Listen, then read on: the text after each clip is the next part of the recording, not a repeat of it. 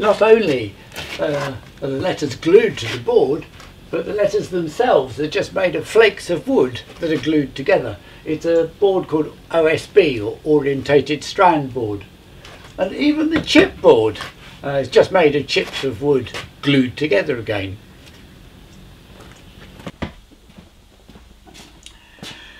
But glues can also be very, very, very frustrating.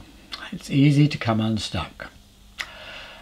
So this video is a sort of brief introduction to glues, but more it's about my own personal experience of the glues that I've had some success with and that I use on my machines. If you want to skip to a particular chapter, here are the contents.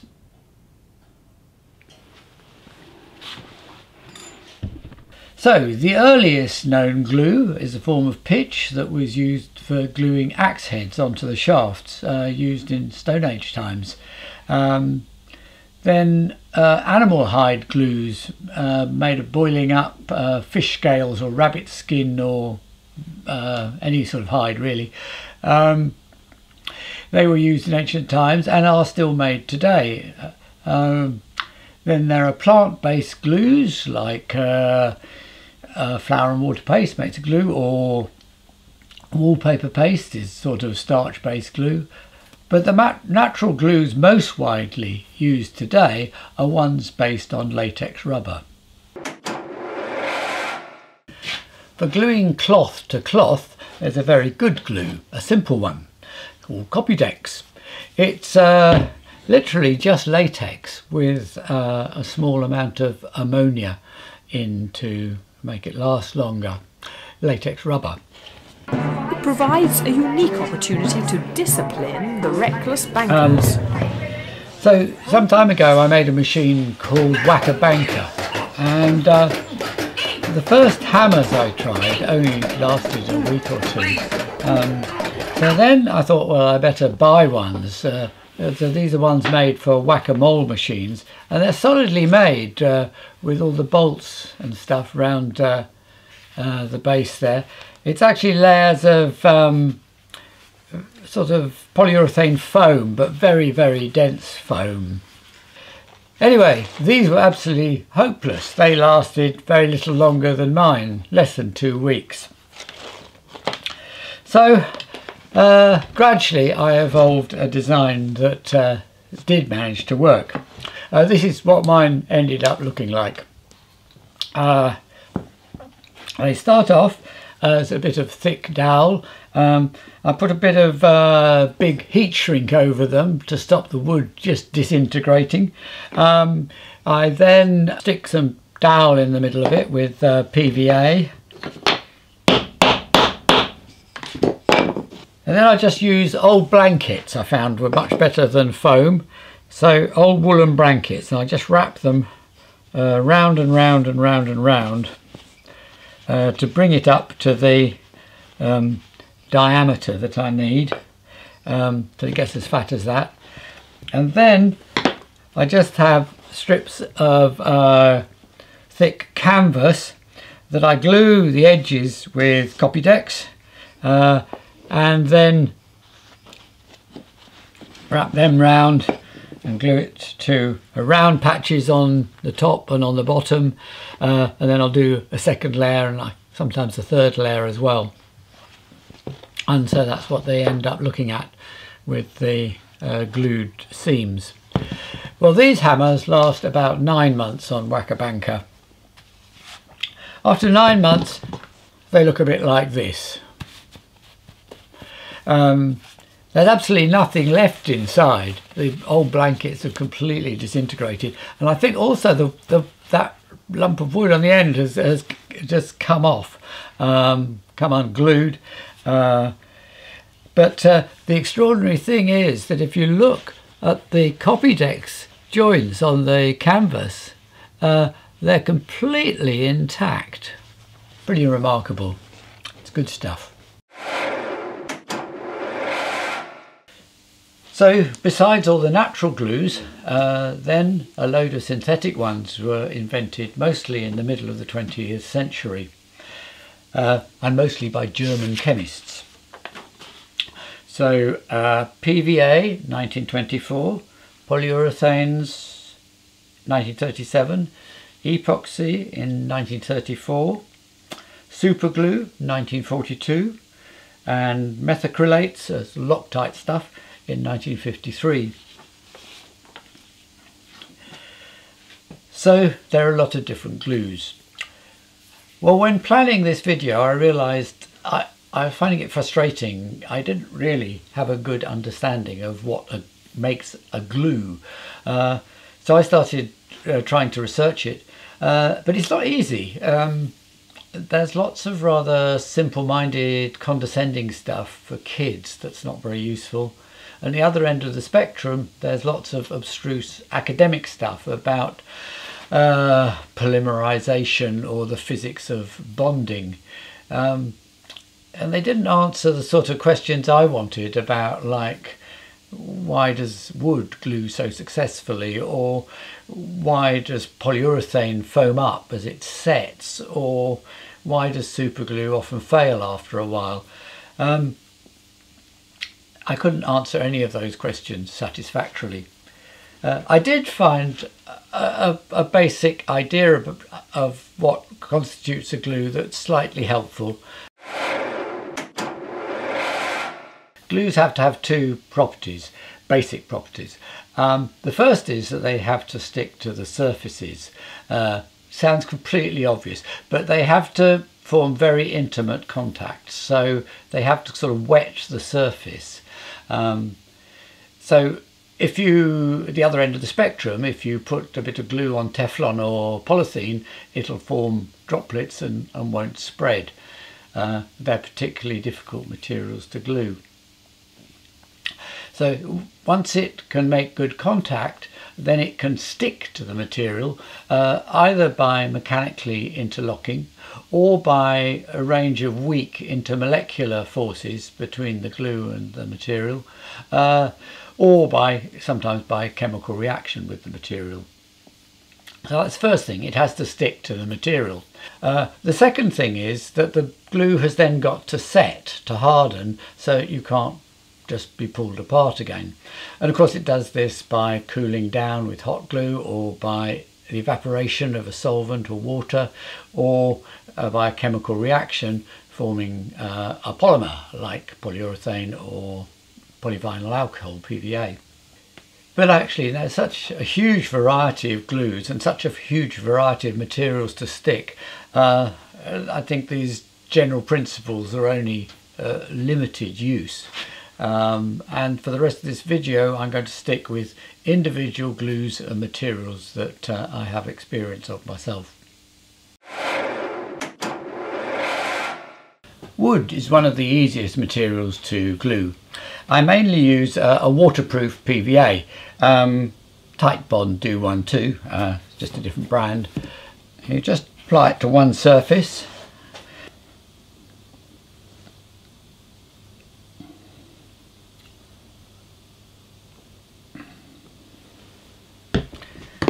And put the other one on top, and then squiddle it around a bit, and then I usually either put a screw through to clamp it, or you can put a weight on, or you can use a clamp. With bigger things a clamp is usually a bit easier.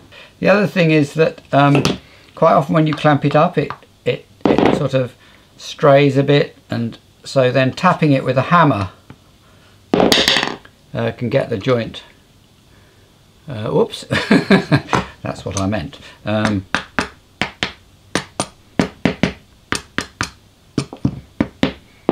Yeah, that's pretty good.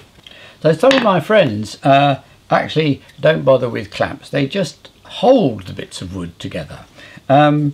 This is perfectly possible, but you need a bit of patience, because if you let go and it comes unstuck, then somehow it doesn't want to do it so well the second time.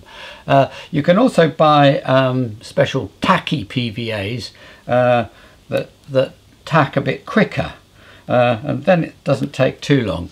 I hope this won't go on too long. I'll just have to see how long I need to hold my hands here. Still it.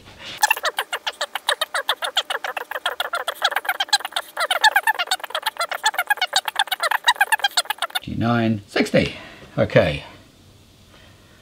Yeah, they're sort of pretty well enough held. Well, the waterproof PVA is significantly different from just ordinary school glue. Chemically, there's more cross-linking that goes on in the molecules, and whereas the school glue dries white, the waterproof stuff dries completely clear. I did this joint yesterday. It's amazingly strong.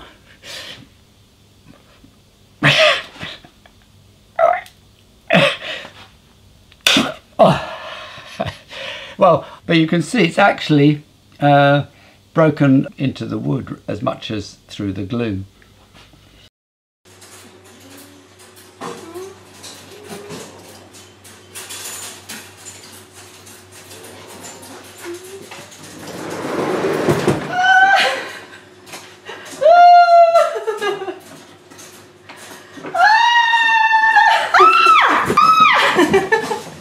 So the chiropodist, her body is actually mainly PVA. It's just layers of paper, about 6 layers of paper, and dilute PVA, a sort of papier-mâché, on a chicken wire frame that you can just see in her upper arm. And actually her hands and her face are also papier-mâché. They're made of tissue paper and copydex. So you can probably see the old newspaper inside.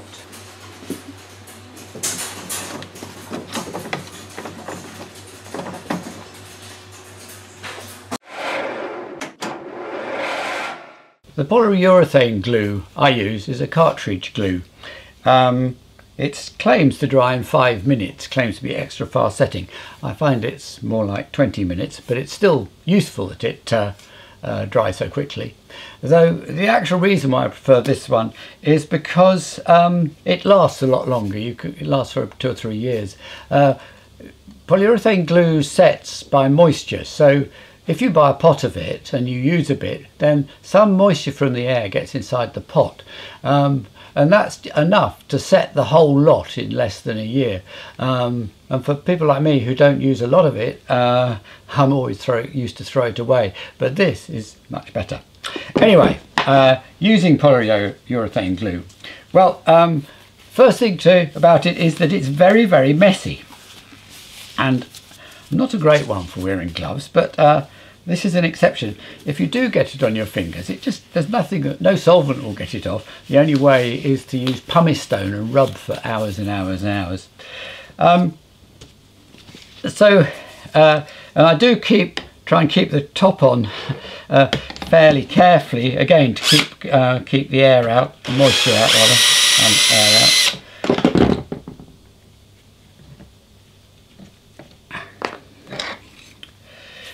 So I would normally use it just like PVA for joining a joint together, but you could also use it, or it's supposed to be able to use it for butt joining plywood, which I do find quite useful. Whoops, there it goes, it's coming out now. It won't be incredibly strong, but I find it useful when I'm developing a machine sometimes, just to be able to change the shape of a casing by gluing it together. Now I'm just going to put 2 weights on here. You do have to clamp this stuff because the glue foams up. So it's starting to foam up now. The foam is actually the gas is CO2. As chemical reaction goes on in the pot, the glue is a mix of isocyanates and polyols, whatever they are, and the reaction involving releasing the CO2 produces the polyurethane that is the set glue. You can actually see 1 or 2 bubbles appearing now. So another thing about the foaming is that I used to think that this glue was rather good at gluing things that didn't meet perfectly, that the glue was good at gap filling. But actually the foam itself is very, very weak, so it's not at all good at gap filling. this doesn't fit very well. So I'll do this joint, and once it's set, I'll see how much force, show how much force or lack of force it takes to break it again. Right, join this up, scooch the glue in, and put the weights on here now.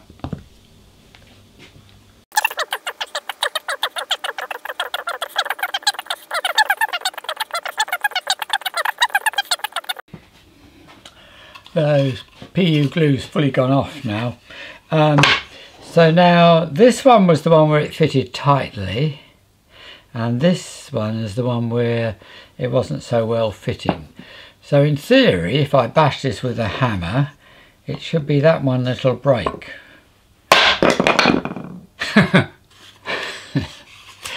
Maybe not such a good, impressive demonstration.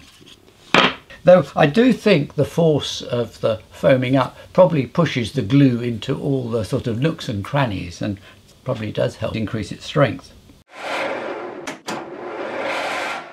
Gluing wood to other materials. Well, surprisingly, I read that polyurethane wood glue would glue to other things as well, so I just tried it. I haven't actually used this on any of my machines. As far as I can see, it's sticking really well, so I'll just sort of do a bit of destructive testing and see if I can get it to come unstuck.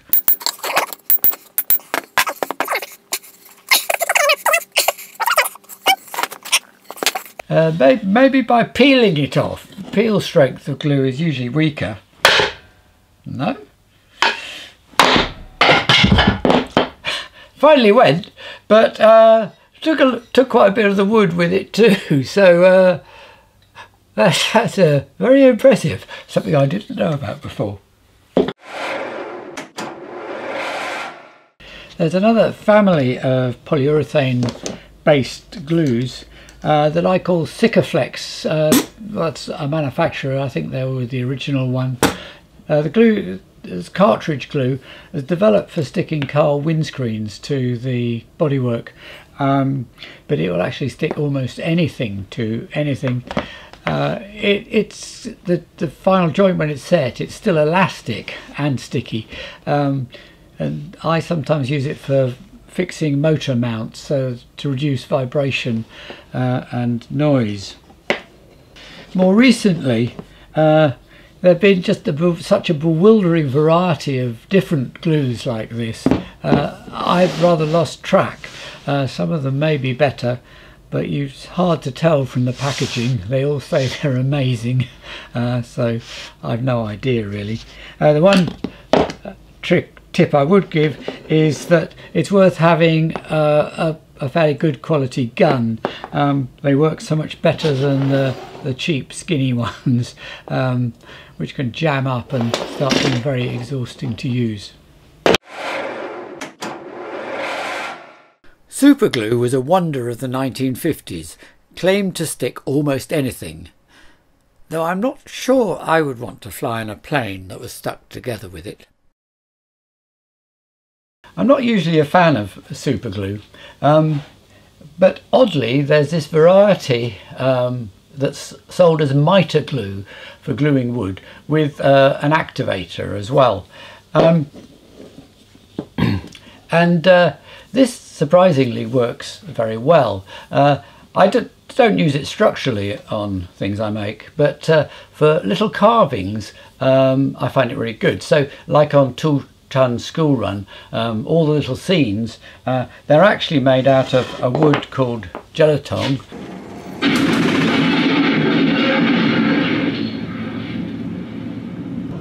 And very often I won't carve a whole figure, so I've just done the body here, and then I want to add a head and the arms, and feet on this one. So what I do is I just sand the mating surfaces flat on a disc sander, and then glue them with the super glue. I'll just go and sand these two.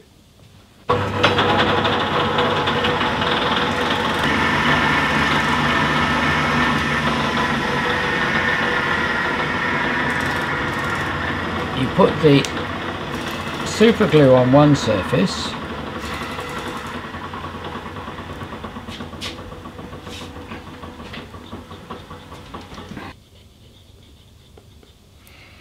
and you spray the activator on the other one.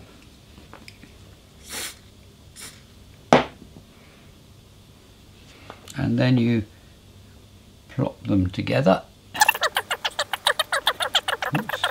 You've got about 10 seconds to hold them.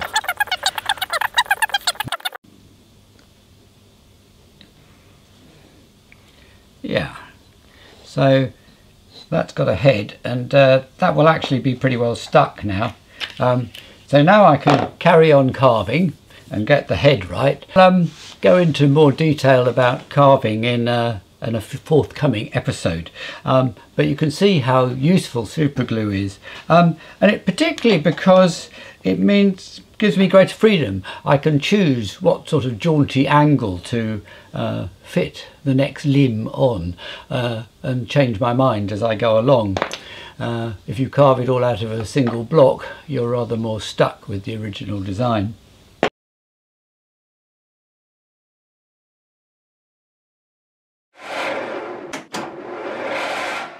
Hot glue. I don't use a lot of hot glue, but I do find it useful for making rough prototypes to get a feel of something that I'm making.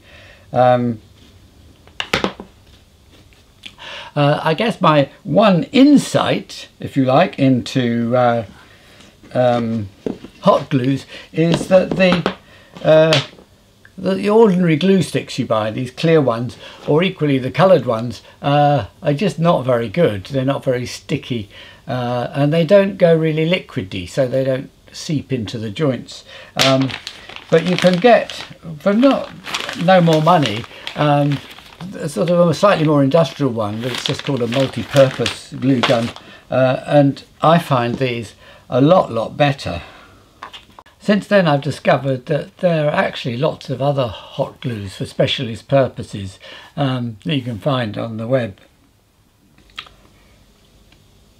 I think glue guns generally work better for materials that don't conduct heat well, because the glue needs to stay fairly liquid to seep into the joint to make a good contact. Completely hidden myself now, but you can see it's good for building things quickly. Contact glues. I use them a lot for gluing plywood to laminate sheet. The outsides of my arcane machines are mostly made of this stuff.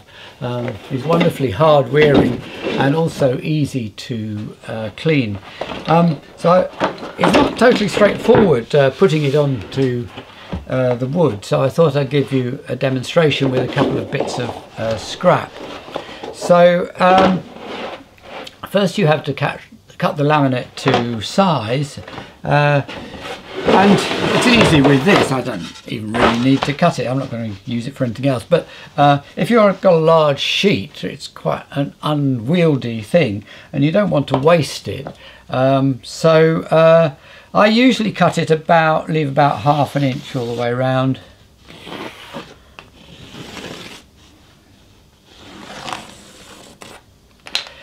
And then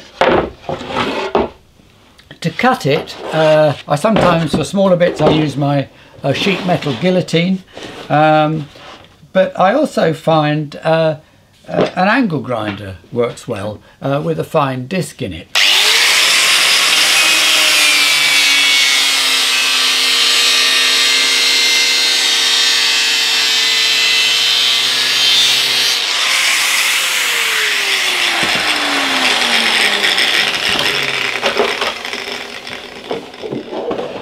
So on. Cut to size. So the next thing is to spread the glue. In the past, contact glues were always solvent based. They're basically sort of latex based, but the solvent was very, very smelly, and on a large area it was a horrible thing to use. But you don't need to use that anymore. There's this nice water-based variety that I find works very well. It isn't half sticky though. You just brush it onto both the surfaces. Perhaps I'll turn this one upside down and do it on here first. I'm using a rather small brush. You can do it with a roller as well, only because it's important not to use a nice brush, because it's impossible to get this stuff off the brush once you've used it. Well, it would, if I did it, if I tried to get it off now, it'd probably be all right, but in a couple of minutes it forms a sort of gloopy, rubbery stuff that just won't come off. So basically you have to write off the brush or the roller. Actually, rollers are better for large areas than a brush, but you don't want anywhere to be too thick, because then it will take longer to go off. So the one drawback of this water-based stuff is that it doesn't like drying at low temperatures. I'm not sure if it's warm enough in my workshop today to go off, so I'll probably have to take it indoors for half an hour. Needs to get to a stage where it hardly feels sticky at all before you put the two bits together. Okay, pause for half an hour.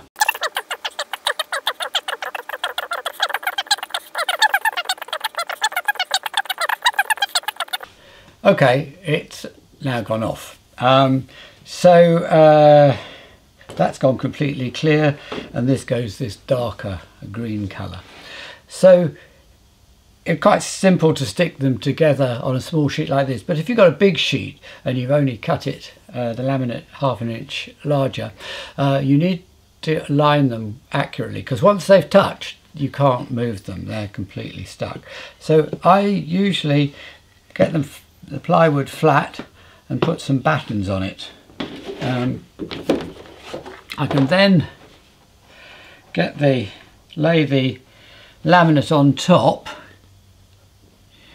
and just get a feel of yeah, I think that's about right, and then you can just remove the battens one at a time. But that's really it. It probably won't move at all, even just that amount.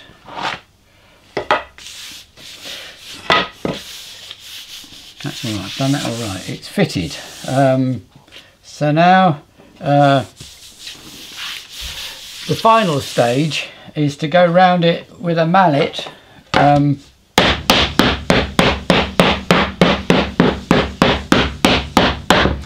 Because it actually sticks by pressure, contact glue. It goes through some form of crystallization, the latex. I don't understand it, but that's how it works, and certainly if you hammer it down it makes a really good bond.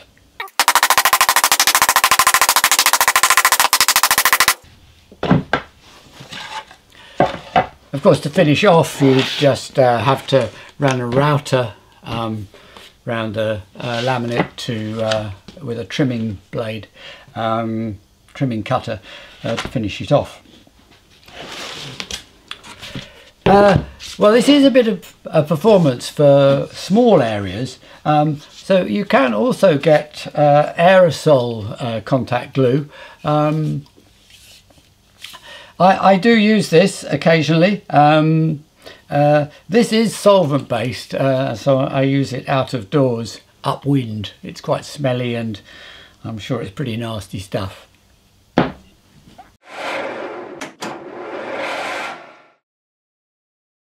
When I was a kid, I used to think that epoxy glue was a miracle of modern science. I'm now a bit more jaundiced about it. But it remains widely used industrially, and it's still one of the best glues for gluing metals. Not that I often glue metals. It's a 2-pack glue. You mix equal quantities. I usually warm it up before mixing them. Makes it easier to get out of the tube and also easy to mix. I thought I'd demonstrate it joining a bit of aluminium to a bit of steel, as it's supposed to be good at that. Not that I use it for that much myself. So yeah, you just mix the glue up. You have to clean the metal first as well. And once it's fully mixed and you squidge it on,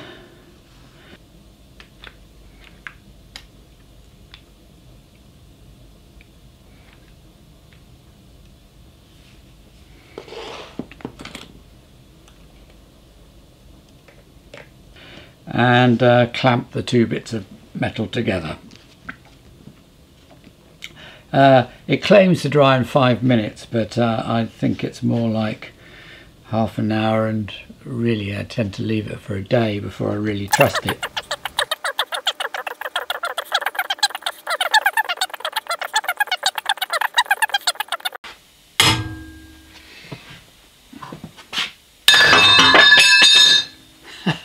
That wasn't hard, was it? If you're gluing larger quantities, you can get a gun, which takes these nozzles. I use them for putting together the badges we sell at Novelty Automation. As the glue goes down the spiral flutes of the tube, the 2 parts gradually mix in with each other.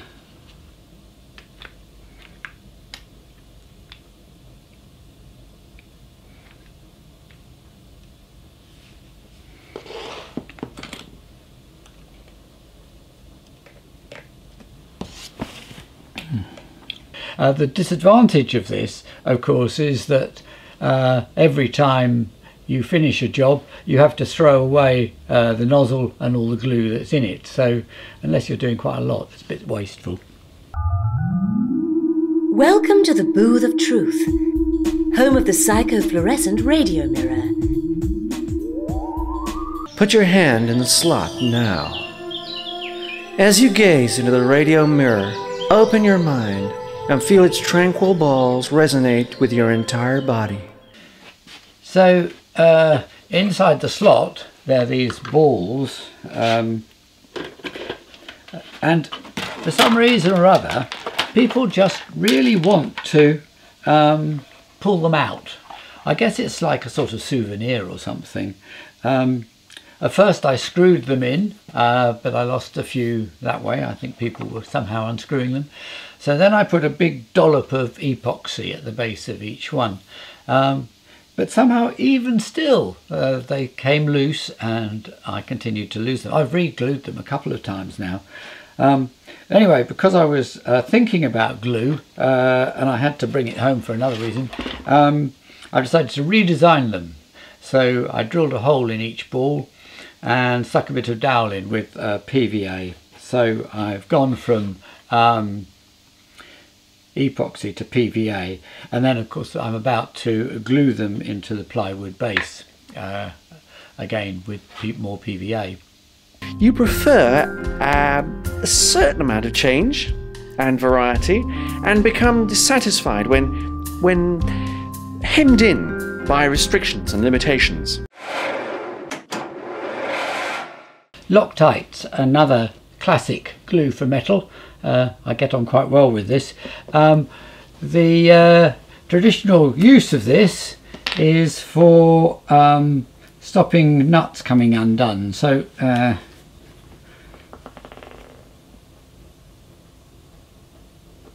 you apply it to a thread and then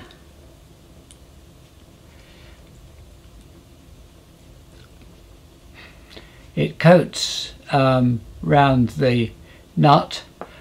It's still possible to undo, but it'd be stiff and it won't come undone just by vibration or something like that. So that's been around for a long time, but actually Loctite make quite a lot of different varieties, and I keep 4 different ones now. There's another one. is handy, I find, for where I've been making prototypes. I don't want the threads to be locked up, but when machines go on the pier, it's useful if they are. This one that is a wicking grade, so that one you put in after you've done up the bolt, and it just seeps in. Put on rather too much there. Then there's a glupier one called Bearing Fit 638. So that's you put this round bearing housings. Yeah. That's better. So once you've got it all the way around the housing, you can then slip a bearing in, and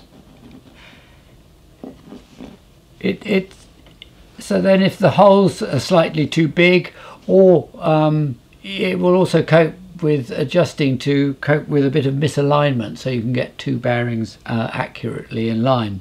And the fourth one I keep is a high strength Loctite, and this really is very strong. Now I find it useful for joining things to tiny motors which have little 2mm shafts, and it's difficult to get a good clamp to a 2mm shaft. So what I quite often do is to put a bit of the high strength Loctite on both, and then I've got it there on. There you go. And in half an hour that will be a very good join. The only drawback with this is that if you later want to get it off again, you can damage the motor because you have to pull it out so hard. Though you can warm it up, that's a way of softening it. Double-sided tape can also be surprisingly good at joining bits of metal. I sometimes find myself using it to join little plates of aluminium, and it works surprisingly well and seems to last fine, doesn't seem to come undone. Of course, a good area, a largish area, helps of overlap. That's the backing tape. You pull that off.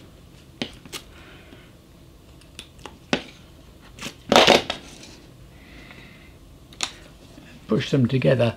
Now it's another pressure sensitive adhesive, so what I tend to do is to squish the joint together in a vise.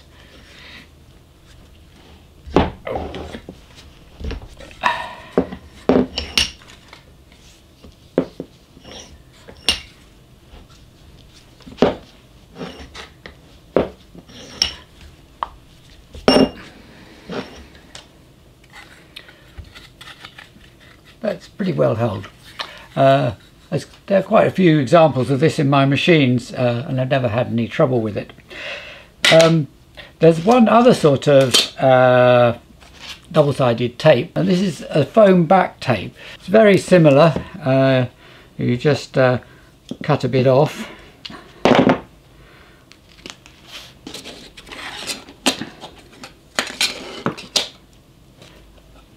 Lay it on. Remove the backing. Hardly feels sticky, this stuff, anymore. And it won't be until it's squidged, really sticky, till it's squidged up in the vise. But the advantage of this stuff is that it just allows a little bit of flexibility in a joint, which occasionally can be useful. Surprisingly, glue is very good at fixing steel things to concrete. In the past, you drill a hole and then you put in an expanding bolt called a rule bolt, but dust used to get into these things, and the hole would wander. It's difficult to get them in the right place, and you never knew quite how tight the final joint was, so for many situations they had to be individually tested. But now you just get what's called chemical anchor. This is a two-part glue. It's a sort of mortar really, so one part is in the centre and the other part is around the outside, and the gun pushes them both separately, and then on the end there's a nozzle, just like with the epoxy glue, that does the mixing. So with these you can drill much larger holes into the concrete, fill it up with the chemical anchor, and then you just push in a length of studding, and then you can bolt that to your steel structure, and of course you can wiggle it around a bit before it goes off to fit the steel. A huge improvement. I think probably the most successful plastic glues are ones called solvent glues that sort of melt the plastic, so the final join is just the plastic. There's no layer of glue in the middle, so it's almost a sort of weld. The actual little tubes of polystyrene cement you got for old plastic construction kits, that melted the plastic and formed this sort of joint. Similarly with Perspex, this glue called Tensol, let's pour a bit out. I think it's gone a bit solid, but I think it'll still work. Then you can make up the joint and squidge it together a bit, and then leave it. I've never been very good at gluing Perspex. I can't do those perfect joints that look completely clear. You can also glue PVC like that. Builders use this for gluing plastic pipes together. I don't use many plastic pipes, but it also glues foamed PVC very successfully. And this glues much quicker than the Perspex glue in my experience. Ooh. And it's widely used for architectural models. This takes about a minute to go off. I made this Beverly Hills mansion for my celeb machine out of this stuff. You're a paparazzi flying a drone around, trying to spy on the stars.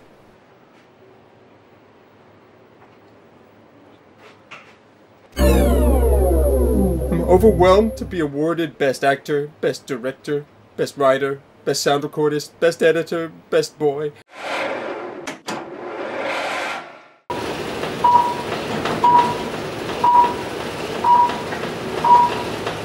This is a specialist glue I like called E6000. It's sold for gluing rhinestones onto things, but actually it's just a really super sticky version of silicone. So on the fulfillment centre, all the different products are glued to the Perspex shelves with E6000, and then outside the arcade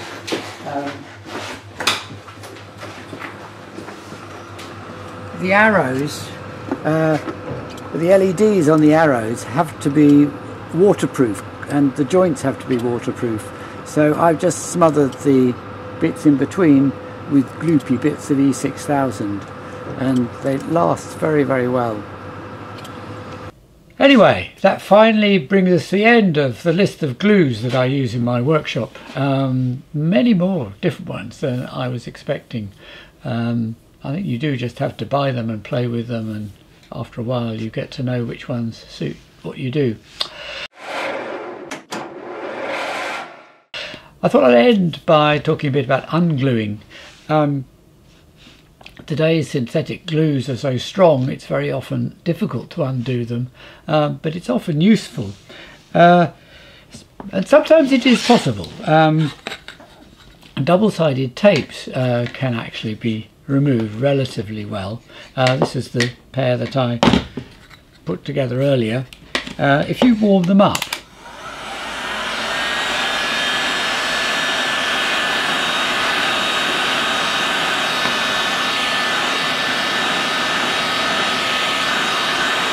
you can then put something in to start prizing them apart.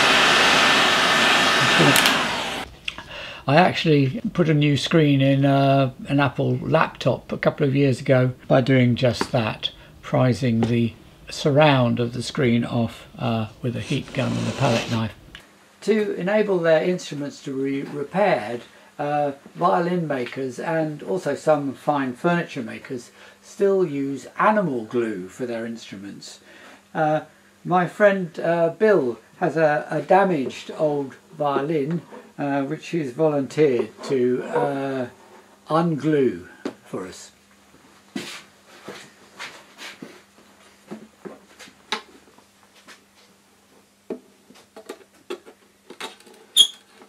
The glue is basically the collagen from the animal skins, extracted by boiling them up in water. When hot, the glue is runny, but when cold, it sets hard, but also brittle enough to crack open without damaging the wood when you're trying to get it undone.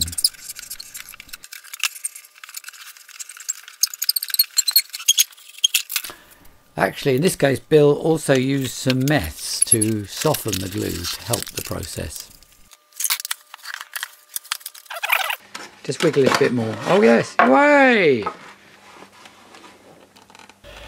It took about 20 minutes to get the lid off that violin. You couldn't have done it if it had been glued with waterproof PVA or with polyurethane glue without splitting and damaging the wood. Of course, in my arcade machines, it's essential to be able to take them all to bits for maintenance. So there's not much glue in them really. They're mostly bolted together. And of course, in today's consumer appliances, it's the glue and the extensive use of plastic that makes them so difficult to repair. So I guess I'm back where I started. Glue can be completely amazing, but it can also equally be very frustrating.